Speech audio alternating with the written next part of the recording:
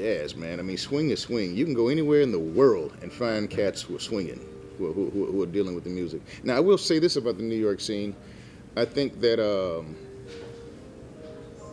I think New York is great. I mean, it's a great city, but I also think that some of the that New York can also be pretty pretentious. I mean, they seem to be so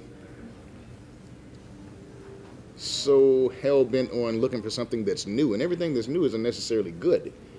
I prefer to have my jazz music swinging. I like swinging music, and you don't really see a lot of that in New York nowadays.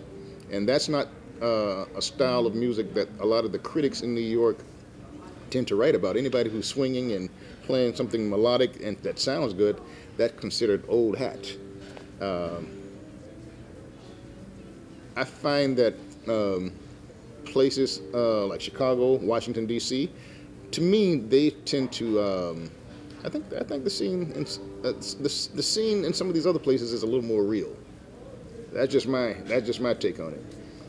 New York, you got a lot of these, and I'm not a racist or anything, but you got a lot of critics who are white, who anything that has black elements in it, they don't tend to want to acknowledge. And I don't know. A lot of critics are racist, man. I mean, you can tell by some of the shit that they write. Whenever they'll mention a certain piano player or a certain guitar player, I mean, they will acknowledge that I'm talking about certain white guitar players. They will, or certain white musicians. They'll acknowledge how great they are, but they always feel the need to put down somebody black, or make the white musicians feel more, make them out to be more superior than a lot of the black players. That's just my take on it, and I don't want to call any names because some of the white players are my friends, and I know that they don't think like that. This is Russell Malone, guitarist, and I rock jazz.